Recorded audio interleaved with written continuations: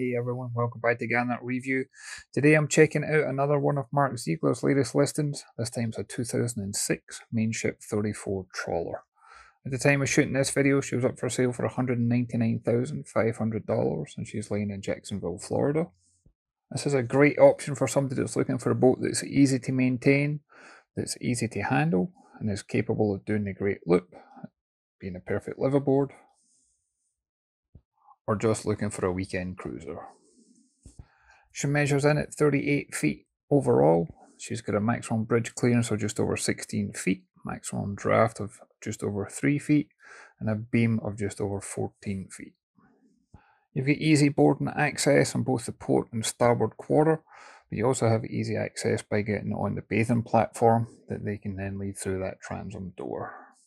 Regardless of how you do it, look at all the handholds that's in place, so you've always got something to hold on to. That extended flybridge gives you an almost hardtop effect, that way you get extra shade and protection. You've got wide decks as you make your way towards the bow, again you've got that high guardrail making you feel safe and secure. Filler caps are to the side so you don't trip on anything. You've got easy access to the lower helm. There's plenty of room in that coach roof to sit out or lay out if you wanted to. And then as we make our way to the bow, you see we've got the fender baskets, that way you can stow the fenders without taking up storage space in the lazarette or in the lockers. And this one is equipped with both an anchor and an electric windlass. Windlass can be operated here at the bow, it can also be operated manually. It's got that winch handle right there as a safety measure. And I like when the anchor's on the bowsprit like this, that way it keeps it further away from the hull whenever you're doing the launch and retrieval. Then as I pan the camera around, you'll see this one's got that timeless classic design. It's also got the window covers in place, which you'll see the advantage of once we get inside. And you've got the full enclosure up on the flybridge too. And I just love how easy it is for a boat of this size to walk around the side decks. Great for when you're cruising, great for close quarter manoeuvring, but also if you're ever going through lock gates, it'd be really easy to do as well.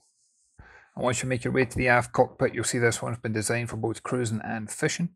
You've got storage compartments that's along the transom. These are insulated and self-draining, so you can use them for storage, but you can also fill it full of ice, and then that way you can bring home the catch or take out the bait. They're good sized storage compartments too, so if you do want it to have just as general use, there's plenty of room in here for ropes and fenders. There's additional rod holders mounted out here. And then as I mentioned earlier, we also do have that transom door. This leads out to an extended bathing platform. There's also a davit system that's been installed on this one, so that way you can have a tender without having to worry about towing it and all the heartache that can lead to. And finally in the starboard quarter, we've also got a hot and cold outdoor shower. That way you can rinse off if you've been in the water without having to worry about going into the lower accommodation. And speaking of the accommodation, I'm always a firm believer that the first impressions is key. And whenever you step inside this one, I just fell in love with this boat. I would love to own this one. This is my type of boat. You could easily use this as a liveaboard if you wanted to. It just feels like home comforts everywhere.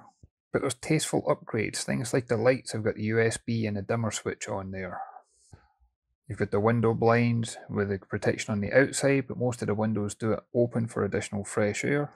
There's plenty of headroom in here. I'm 6'2" and I've got no issues at all. You notice that grab rail down the centre line. That way if there is any sort of swell, you've got something to hold on to. To starboard is where you're going to find the main breaker panel. And I like the fact that this is really close to the main door. That way when you're coming in, it's easy to switch on the cabin lights and things along those lines and understand what needs to be switched on or switched off. Got flat screen TV, stereo controls up overhead. You get your traditional clock and barometer. You get a nice little dining table, and this has got a fold-in leaf that you can expand out. I like the fact that it does drop down, that way it doesn't take up as much space when it's not in use. You've got a very comfortable leather seating to port, and that seat actually folds out and this becomes a double bed, which is a great setup because this one's only got one cabin down below, so this way you've got somewhere for your friends or family to stay on board.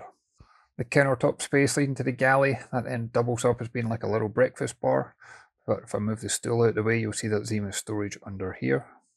And throughout the entire yacht, all the storage drawers, lockers, cabinets, they all have a lock-in mechanism. That way while the boat's cruising, you don't need to worry about anything popping open and falling out, and everything stays safe and secure. On the starboard side is where you're going to find a lower helm. This one's got easy access to the deck, but it's also got a full bank of electronics, so you can cruise from down here or up on the flybridge. You got your multifunction display with a chart plotter and radar. You got your autopilot.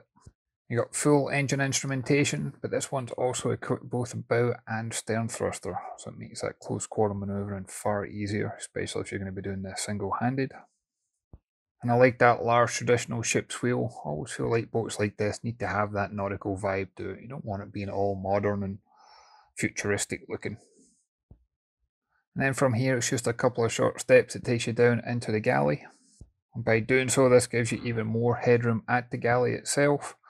Plenty of natural light. There's a good amount of countertop space in here. You got a convection microwave oven. You got a stainless steel sink, and that faucet's got like a shower head feature to it that you can easily retract or pull out as needed. You got storage for the trash can to the side, and even that's got the locking mechanism to it. You got the 2-burner electric stovetop. You got more than enough storage underneath. And that includes one door that when you open it, it's actually got drawers on the other side. Ideal for things like your utensils. And then on the opposite side, we've got a large fridge here, and that just slides right out. And notice there's also lighting that's on the floor level. That way you've got the courtesy of lighting, which I'm sure is a big help at night. And finally for the galley, we've also got more additional storage cabinets up overhead, with the all-important coffee maker sitting down below on the countertop. And to starboard's where you're going to find the heads compartment on board. There's only one head on this yacht, but this one's got access from the main passageway, and you can also have private access to the forward cabin. And this one's got freshwater capacity of 70 gallons, a 30-gallon holding tank capacity, and 250-gallon fuel capacity. I like the fact that the toilet and the shower are separate in here, and there's also that little seat that's moulded into the side of the fiberglass, so you can enjoy that shower whether you're standing up or sitting down as you need to.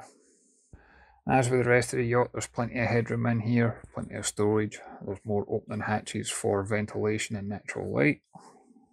And then on the bow is where you're going to find the owner's stateroom. This one's got a large double island berth. It's easily accessible on either side. You can see the amount of natural light that's coming through, especially on a day like today. Not only do you have the large opening hatch overhead, but you've got also opening portholes to the side as well. And for storage, there's various hanging locker spaces, there's drawers, there's cabinets, and there's even storage underneath the bed itself. Most of the storage options are all cedar lined, and I also want to point out that there is no sign of any dampness on board. This is a boat that's been well ventilated, well looked after. There's 2 air conditioning units on board, and you could easily call this one home, whether you're looking for a permanent liveaboard, whether you're looking at tackling the Great Loop, looking for an extended cruiser.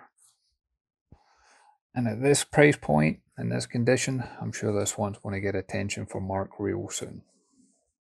And so make my way through the yacht, we'll lead out to the aft cockpit, and I'll then take you up into the flybridge. To get up to the flybridge, there's a really good handhold system in place, makes it easy for all your friends and family to join you. You've got very comfortable seating as well as a cockpit table in that fully enclosed flybridge. But before heading in there, I want to point out that the mast that you see for this one is on hinges. So it's just a couple of wing nuts that you take off, and this one can drop down, and there's even a support in place to hold the mast. So if bridge clearance is an issue, this is a yacht for you. There's also space out here where we've got a large storage box. Plenty of guardrails up here. You've also got a non-slip deck material. I'm barefoot and it works really well. Then as I make my way into the canopy enclosure, this canopy looks and feels as if it's almost new. But not only that, look at how the fact that the framework is even covered and protected. You also have great headroom in here. You can roll this up in sections. You can take it all out completely. You can have it as a bimini top. You've got a whole host of combinations. And underneath all that seating, there's more storage compartments as well. There's 3 forward-facing seats, and these are typically covered up. The flybridge itself, all the electronics is covered up normally. It's just a yacht that the owner has obviously taken pride in ownership from. But sitting at the helm, you get a full bank of electronics up here.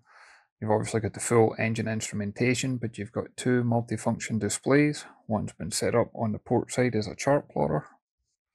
You got your compass in the middle, you get your autopilot, and then the multifunction display that we've got set up on starboard by default is set up as a radar. You get your engine throttle, the engine controls, and this one's got both the bow and stern thruster. You got your drinks holder. You've then got controls for the windlass, and then you'll see we've also got the VHF radio up here as well. And then finally, I'm going to show you the engine compartment. And getting into the engine room is like no other boat that I've featured on the channel so far. To get into the engine compartment is the bottom steps that lead to the flybridge. They fold out, and you've got this passageway that leads down below. And once in here, you see that we've got full access to all the steering gear. Plenty of storage down here for ropes, fenders. You can put engine spares. You've got an oil change system that's easy access. You then have your Kohler generator. And in front of that, you've got your Yanmar diesel engine. This is a Yanmar 370. It's approximately 370 horse. She's only got 1,060 hours on the clock. This will cruise at a very fuel efficient rate of around 8 knots. She's going to hit a top end probably somewhere in the region of 13 knots. By being single engine, there's also plenty of room down here for the maintenance. You can see you can actually have crawl space in front of the engine to go around, so you've got access to either side. And you've also got sight line in place for the fuel in front. I'd like to thank Mark for the opportunity to come on board and check this one out. I'd love to hear your thoughts and comments. If you can leave a comment down below. If you haven't done so already, if you can hit that like and subscribe button, it really does make a difference. I look forward to catch you on the next one. Thanks everyone.